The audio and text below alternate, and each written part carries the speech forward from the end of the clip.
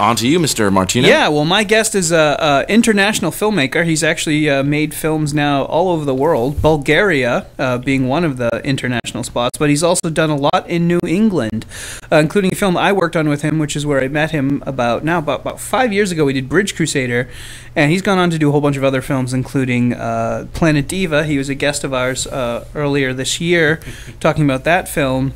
But now John Hartman is working on a new film called Gothenstein, and he's filming that locally. So, John, welcome to the show. Hi. Wow, that was smooth. Yeah, it was very smooth. I'm digging it. I could hear your beard with that. He does have a great head of hair there that would the envy of many balding men. So.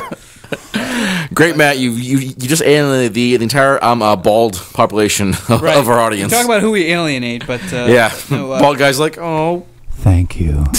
So John, you're mostly based out of Colorado, but we've got you in New England, so you're working on this project Gothenstein, right? Yes, but I'm nomadic, so I come and go. And Gothenstein is filmed entirely in New England, yeah, because I'm here and it's what I'm doing right now, so it kind of has to be that way. Tell us a little bit about Gothenstein. What is it about? Is it about a monster made up of Gothic people, or is it something a little more than that? Let's hear it. I like that. An angry goth? I wish you had told me that before. I could have used that. No, it's a fellow that has appeared in my films in the past, a character known as Brother in the Black Bag, which is this Gothic dude that just wears this black burlap bag, and he walks around and he rolls around in seaweed, and he does a bunch of weird stuff. And essentially, he was just he would make appearances in my films, and I never really revolved the story around him. And I thought, wow, Planet Diva, we did a bunch of weird stuff, and there's weird people in Boston, so why not? Right, and you're sitting in the hub of what is essentially where weird people in Boston listen to music. So. I see. I see.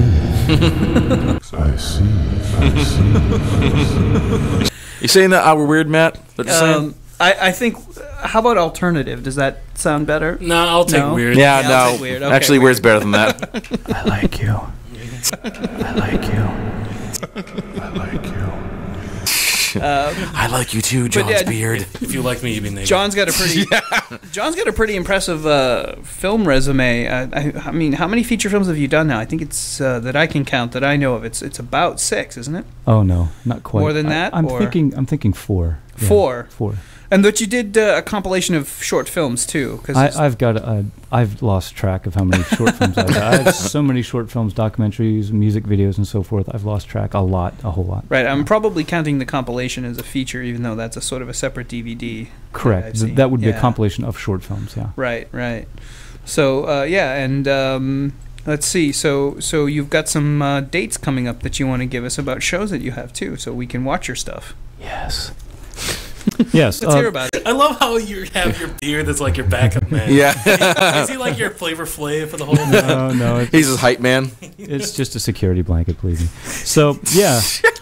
Anyway, Planet Diva, which is another kind of fetishy type film, will be screening here in Boston on, we think, December the 6th at the Public Access in Brookline, the Brookline Theater, Public Access. Uh-huh. And... let's see, that is for the 5th Experimentally Ill Film Festival. We're actually going to have them on the show next week. Yes. Right, I've heard that. And their dates are December 5th and 7th at Somerville, the Coolidge Corner on the 13th of December. Right, so you've got Planet Diva and Gothenstein. These are the two sort of New England phenomenons, hopefully, that we're going to be having coming up. So we'll be able to see your work. What makes them phenomenal? Phenoms. Well, I like to think that any film that's made in New England is a phenom, because especially independently, because it's such a struggle to get our stuff done, as a guy who's been an independent filmmaker. So tell us a little bit about Planet Diva, because I know our listeners who may not have heard you the first time want to know what they're going to go see. Planet Diva is a grindhouse film. It was just selected as an official selection for the Polygrind Film Festival. Oh, wow. Which is very hard for me. I usually don't get selected. My stuff is too weird or confusing or whatever. The list is long as to why I'm not selected. But this was selected, so I'm told it's my best work.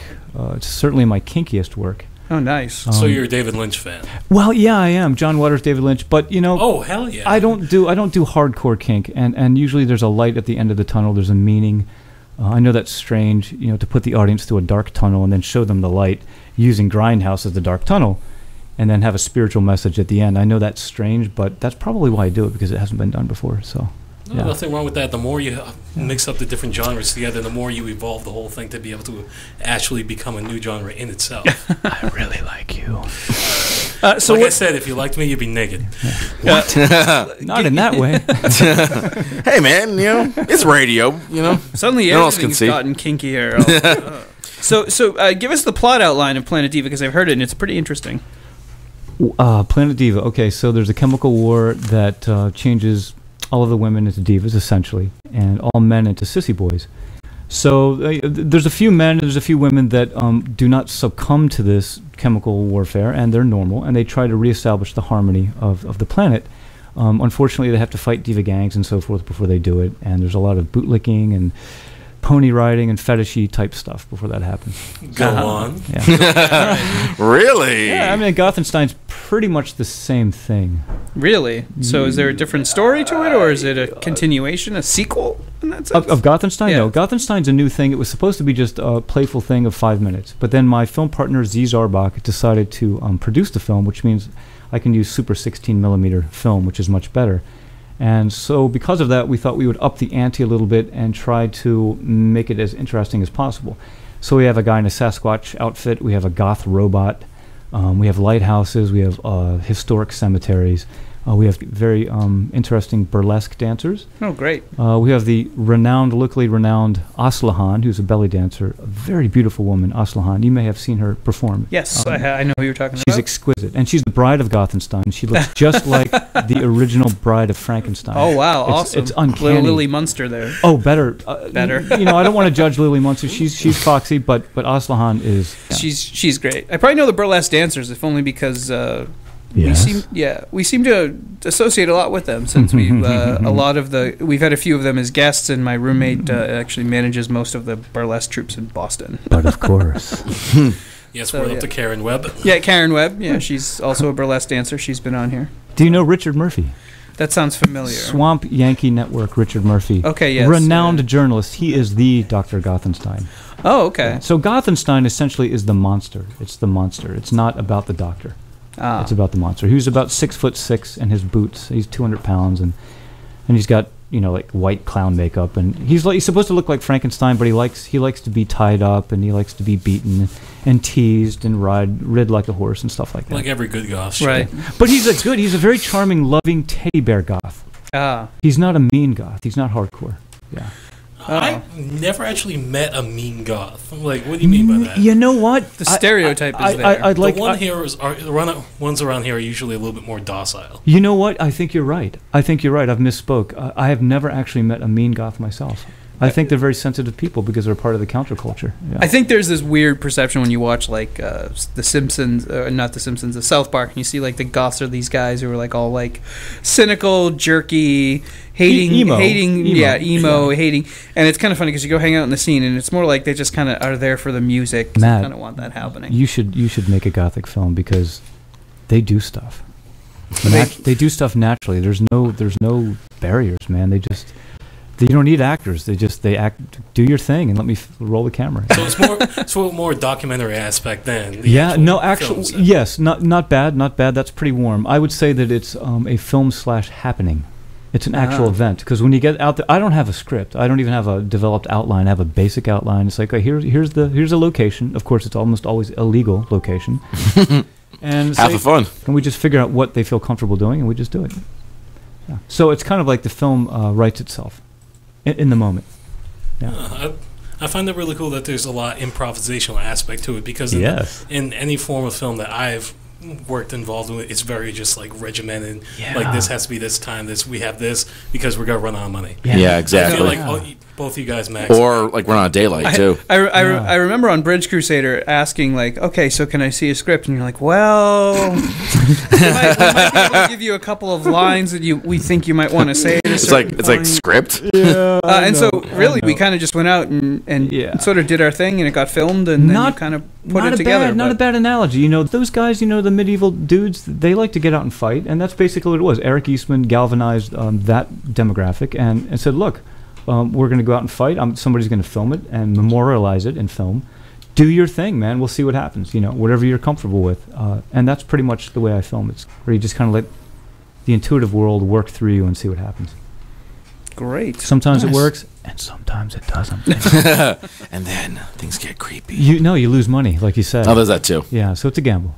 Well, Miles Davis said it was like 90% improvisation ends up being crap.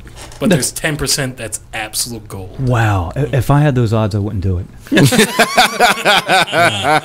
Well, speaking of those odds, I think you make a very interesting artistic choice when you always want to shoot on film. Like, you do pretty much everything on 16 millimeter. No, I sin. Do you actually? Oh, I so use you digital. do digital? Sure, I use digital when I have to. When affordable, I use Super 8 is what I go to Super usually. 8. Because I'm a starving artist, man. I'm usually broke. But now that Z Zarbach, my film partner, wants to produce and make, we're making a film together. It's been many years since we've done this. She's decided to logistically cover it for Super 16, which means it has to be kind of good. So we invited some pretty special people, and I know it seems like I'm not prepared, but I did kind of have a shot list, kind of, and then I lost it, but I remembered most of it. So things worked out pretty good. And we were scheduled to film in Salem on October 28th, but then Hurricane Sandy. Oh, wow. Damn you, Sandy. Well, it turned out to be good because we didn't have the people, and then a week later, for some reason, a lot of people started coming out of nowhere and like, wow, yeah, let's do this, man. You want to do this weird shit? Excuse me, am I allowed to say shit? Oh, you're totally fucking allowed to say shit. Yeah, we can say whatever the fuck we want. Exactly. Shit and F word. My God, the scandal. The F stands for savings. You're listening to UnregularRadio.com. This is Citywide Blackout on UnregularRadio.com. We're joined live in the studio by John Hartman, who's got several upcoming film premieres, screenings happening. John, so where do folks go if they want to find out more about you, check out the screen dates, etc.? RealGroovyFilms.com. And that's REEL. REEL, groovyfilms.com. Also, I have a Gothenstein fan page on Facebook. Okay, great. So that's Planet Diva and Gothenstein, which is filming now in New England. So we've got two choices there. Yeah, so that's right. Go check out and see John Hartman's work. And he's got a pretty impressive body of work. We said like 4 feature films and like 40 shorts that he stopped counting. At least, yes. He's got a lot going on. Very countercultural. There's that beard again. Seriously, that beer's got a life of its own. Alternative. Oh, God. I like to hear a beard podcast. But Seriously. We've got a strong countercultural listening base, so I think they're going to be hip to what you're trying to sell. Good, with a positive message at the end of it all. I have to put that. That's pretty much what Unregular Radio is, isn't it? We're very positive here. Yeah, a countercultural positive message. Kinky outlet solutions. for Boston. With a lot of kinky solutions. What's what we're all about.